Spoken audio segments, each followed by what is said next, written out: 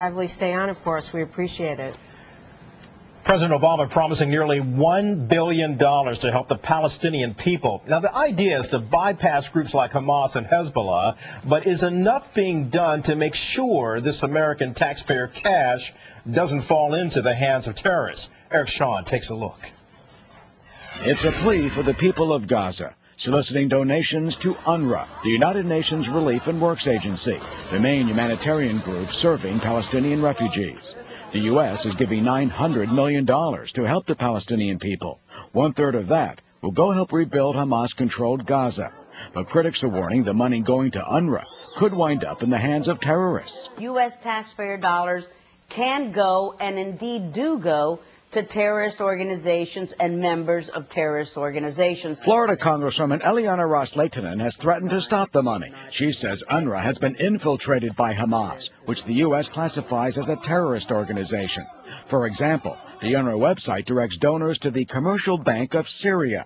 Fox News has found the bank is designated by the U.S. Treasury Department as a primary money laundering concern that is accused of suspected terrorist financing, including handling accounts for a reputed financial backer of Osama bin Laden.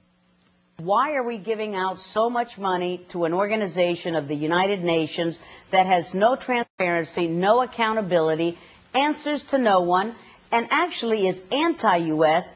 A recent report from the Washington Institute for Near East Policy says UNRWA has to stop echoing the Hamas political message and do more to stop any connection to terrorists, such as accusations that UNRWA ambulances have been used to carry weapons and explosives. Anyone is seen to be engaging in political activities which are incompatible with UN values and US standards. We have a zero-tolerance policy towards that.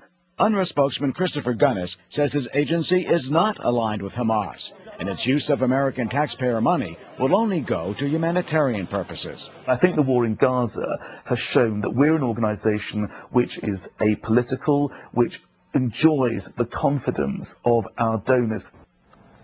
And that was Eric Shawn reporting. And by the way, we're getting some news right now that we're expecting the White House Press Secretary Robert Gibbs to be talking soon. We'll be following that development as soon as it's made available. And my